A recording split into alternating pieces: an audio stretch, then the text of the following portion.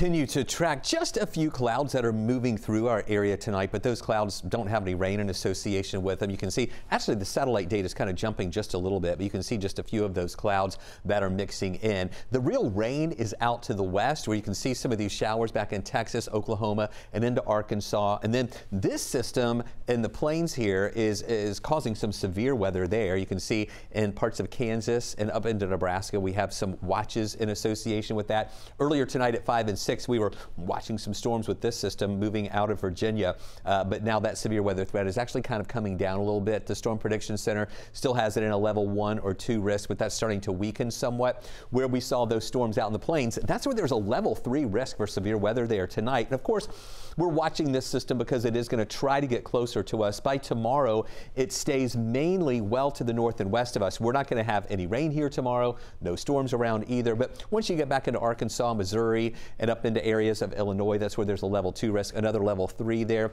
in parts of Iowa, as well as the northern parts of Missouri.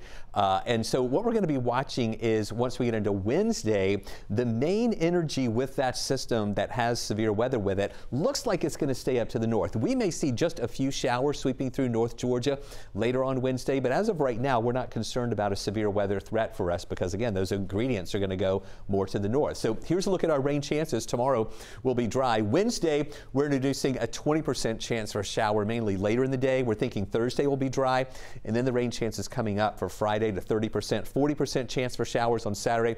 We're still kind of analyzing what's happening, looking for consistency with the models there for the weekend rain chances. Right now going with 40%. We'll let you know if we have to change that a little bit.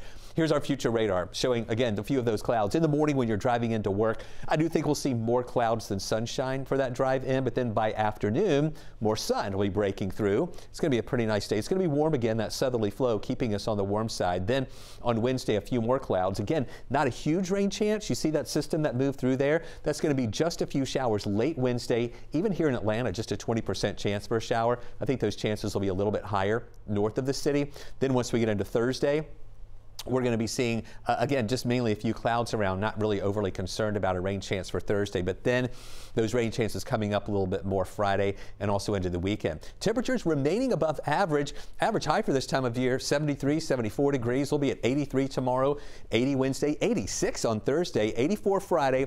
Rain chances higher.